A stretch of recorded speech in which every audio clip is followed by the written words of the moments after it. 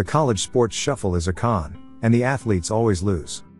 It's not even a huge story anymore. Big-time college programs switch conferences nowadays the way most of us change our socks. It happened so much in the past week that it became hard to keep track of who was on the move and where they were moving. Let's recap. Oregon and Washington are abandoning the Pac-12, 10, 9, 6, 4, to join the Big Ten. Once that conference recruits 2 more teams, which it will no doubt do in the not-too-distant future, it can call itself the Big Ten twice, which will at least be accurate. Meanwhile, Colorado and football coach Deion Sanders also left the Pac to move to the Big 12, and were followed soon after by Arizona, Arizona State, and Utah, meaning the Big 12, which has had 10 teams recently, now has 16 teams, since it lost Texas and Oklahoma but is bringing in Brigham Young, UCF, Houston and Cincinnati to replace them. Colorado and Utah were part of the Pac for about 15 minutes, but the departure of the 6 schools left the conference with just 4 members: Stanford, California, Washington State, and Oregon State. USC and UCLA announced a year earlier that they were leaving for the Big Ten. Most of these moves will actually take place a year from now. But there is, undoubtedly, more to come. If it is to stay alive, the Pac will have to go on a desperate raiding and pillaging tour of its own. It could target schools such as San Diego State in the Mountain West, which was close to joining the league earlier this summer, along with other Mountain West schools such as Boise State, Fresno State, and Air Force. The league might also go after schools from the newly restructured American Athletic Conference such as SMU, Tulane and Rice. Or, it might just fold, after being in business in some form since 1915, and let its remaining members grab financial life rafts wherever they can find them.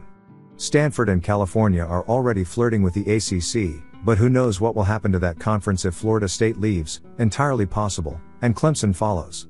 That would leave the ACC with a bunch of mediocre football schools, courtesy of former Commissioner John Swofford, who thought raiding the Big East for Syracuse, Pittsburgh, Boston College, Virginia Tech and Miami would somehow change the culture of the ACC. It did exactly that, transforming the most iconic basketball conference in history into just another league, while creating a bloated football conference that loves to brag about how many of its teams reach second-tier bowls every year. Swofford also made a remarkably one-sided deal with Notre Dame, giving the school full privileges in every sport except the one that mattered: football. The Irish play 5 conference games a year, meaning they play Clemson and Florida State once every 3 years, and don't have to play in the conference championship game when they're good. To quote then men's basketball coach Mike Bray at the time of the deal, "I'm not sure why Swofford would make that deal unless we agree to bring the gold helmets full time." Now, Jim Phillips, Swofford's successor, may have to fight for the ACC's survival. The funniest, and most annoying, thing about all the announcements from school presidents, athletic directors and conferences were the constant references to student athletes. Let's put aside my argument that the term is the single most hypocritical, not to mention redundant, phrase in all of sports. My question is this: who do these guys think they're fooling at this point? No one thinks any of these moves are about anything but money.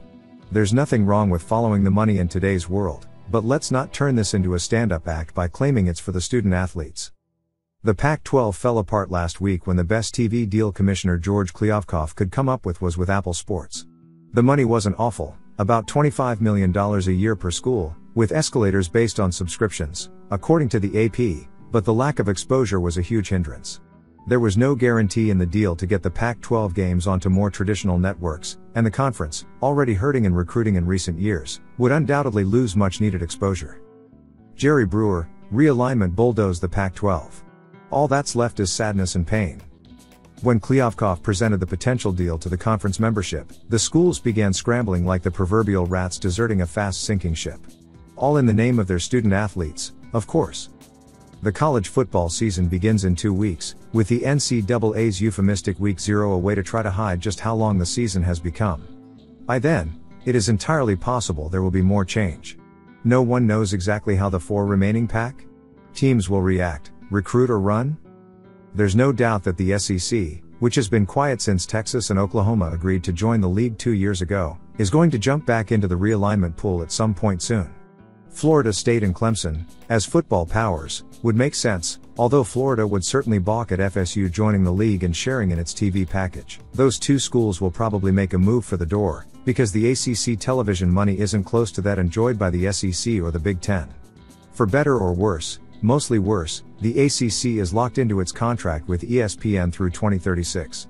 The better is that the deal can't get worse, the worse is that it can't get better. As someone old enough to remember when the Southwest Conference champion hosted the Cotton Bowl every year and Indiana represented the Big Ten in the Rose Bowl, punt, John, punt, I've reached the point in which it really doesn't matter who plays in what conference.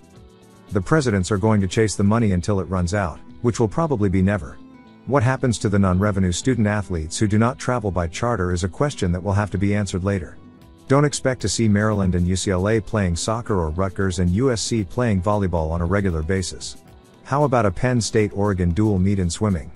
Ever try to get from State College to Eugene on a commercial flight in January? The money justifies anything and everything. I see one ray of hope. The Ivy League will never change. John Feinstein.